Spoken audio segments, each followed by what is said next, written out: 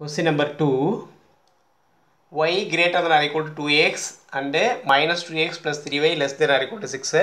First இந்த inequality விட்டுட்டு equation அதை convert பண்ணிக்கோங்க. Y equal to 2x. Okay, இங்கே என்ன இருக்குமா minus 2x plus 3y equal to 6 ன்னு எடுத்துக்கோங்க. equation எடுத்துட்டு இப்போ நம்ம values எல்லாம் கண்டுபிடிக்கணும். அப்போ என்ன கண்டுபிடிக்க பாருங்க. இதை x மாத்திக்கோங்க. x is equal to y by 2 ன்னு மாத்திக்கோங்க. அப்போ நம்ம கொஞ்சம் ஈஸியாக இருக்கும் ஒர்க் பண்ணுறதுக்கு. சரி, இல்லை அவங்க x is equal to கொடுத்த y-ல கொடுத்தாங்கன்னா y-லே கூட எடுத்துக்கலாம், தப்பு கிடையாது. நமக்கு அதுக்கு தகுந்த மாதிரி அங்கே வந்து நம்ம என்ன பண்ணணும், சேஞ்ச் பண்ணணும். x-ல வச்சுட்டு எனக்கு கொஞ்சம் ஈஸியாக இருக்கும், நமக்கு முன்னாடி சொன்ன மாதிரியே போடலாம். இல்லை நம்ம y-லே எடுத்துக்கிட்டோம்னா நமக்கு ப்ராப்ளம் இல்லை. சரி பாருங்கள், y equal to x. அப்போ என்ன பண்ண, இதுக்கு நம்ம பாயிண்ட் ஒரு 2-3 பாயிண்ட் சப்ஸ்டிட் பண்ணுறோம். அப்போ x-க்கு பாயிண்ட் சப்ஸ்டிட் பண்ணால் y கிடச்சிரும். xy ன்னு டேபிள் பண்ணிக்கிறோம். இப்போ இந்த டேபிளில் சப்ஸ்டிட் பண்ணுறோம் பாயிண்ட்ஸை.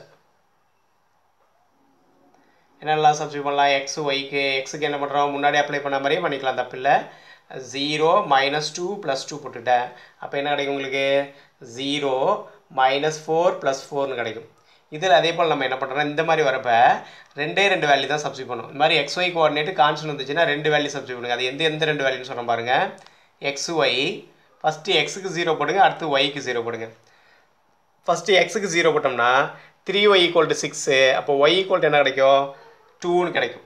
புரியுதா, எக்ஸுக்கு 0 போடுங்க, இது ஃபுல்லாக 0 ஆகிடும். அப்போ 3y = 6, அப்போ y = 2. அடுத்து ஒய்க்கு 0 போடுங்க, ஒய்க்கு 0 போட்டால் என்ன கிடைக்கும், இங்கே என்ன போட்டுங்க, x is equal to 0னா implies 3y = 6, அப்போ it implies y = 2.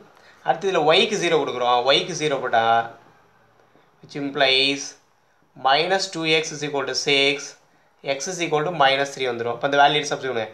x 0னா y 2, அடுத்து y 0னா x என்ன வரைக்கும் -3. சரி, இப்போ இந்த ரெண்டு டேட்டா வச்சுட்டு நம்ம என்ன பண்ணுறோம், பாயிண்ட்டை பிளாட் பண்ண போகிறோம். பாயிண்ட்டை பிளாட் பண்ணி அந்த கேர்வை நம்ம ட்ரேஸ் பண்ணுறோம், லைனை ட்ரேஸ் பண்ணுறோம். நல்லா பாருங்கள்,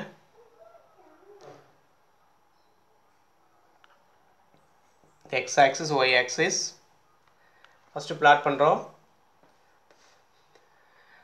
ஃபஸ்ட் இந்த லைனை வேணால் வரைஞ்சிக்கோங்க. 0, 2 எங்கே வரும், x0 y2, சரி y2, அப்போ இங்கே வரும் வச்சுக்கலாம். 0, 2. அடுத்து -3, 0, x -3 y 0, அப்போ -3, 0 இந்த பாயிண்ட், -3, 0. இப்போ இது ரெண்டையும் ஜாயின் பண்ணிடுங்க. இதுதான் பார்த்தீங்கன்னா -2x + 3y = 6 என்ற லைன்.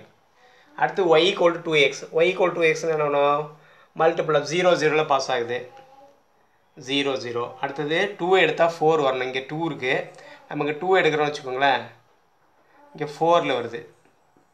இப்போ 2, 4. அடுத்து பார்த்தீங்கன்னா -2 எடுத்தோம்னா கீழே -4 வருது, -2, -4. இப்போ வரைகிற மாதிரி பாயிண்ட்ஸ் எடுத்துக்கோங்க.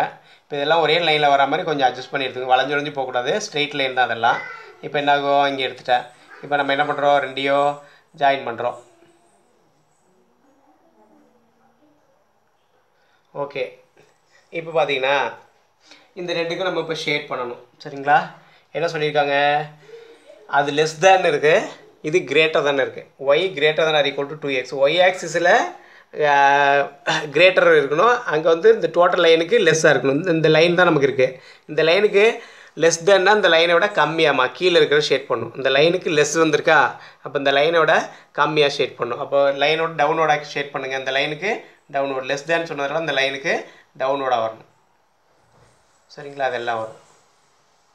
சரி, மேலே வரையக்கூடாது, தப்பு போட்டுருவாங்க, கரெக்டாக போடுங்க. ரைட், இந்த லைனுக்கு டவுன் வரும். அடுத்து பார்த்தீங்கன்னா என்ன இருக்குது நமக்கு, இது வந்து என்ன இருக்குது, y > 2xன்னு கொடுத்துருக்காங்க. அப்போ y > 2xனால் நமக்கு என்ன இருக்குது, இந்த இடத்துல கிரேட்டர் வருது. அப்போ இதுக்கு கிரேட்டர், இப்போ இந்த லைனுக்கு கிரேட்டராக நம்ம ட்ரா பண்ணணும். கிரேட்டராக ட்ரா பண்ணால் என்ன கிடைக்கும் உங்களுக்கு, இதை கொஞ்சம் மாற்றி ஷேட் பண்ண சொல்லியிருக்கேன். அப்படி இப்படி போடுங்க, இது இப்படி வந்துருச்சா. இப்போ இதை கிராஸ் பண்ணுறோம், இதுக்கு மேலே இந்த லைனுக்கு மேலே வரணும். அப்போ இதில் நமக்கு என்ன தெரியும், அந்த லைனுக்கு மேலே வரைஞ்சாச்சு. இப்போ ரெண்டுலேயும் காமன் ஏரியானா எதுப்பா, இதுதான் காமன். எது, அந்த போன சம்மில் பார்த்த மாதிரியே என்ன இருக்குங்க, இந்த ரெண்டுக்கு காமன் ரீஜன் இதுதான், இதுவும் தான் காமன் ரீஜன், புரிஞ்சுங்களா. அப்போ இதுதான் நமக்கு காமன் ரீஜன். இதுதான் நமக்கு காமன் ரீஜன். இது ரெண்டுக்கும் காமனாக வர ரீஜன் இது. அவ்வளோதான் இதோட ரெஸ்பெக்டிவ் கிராஃப்.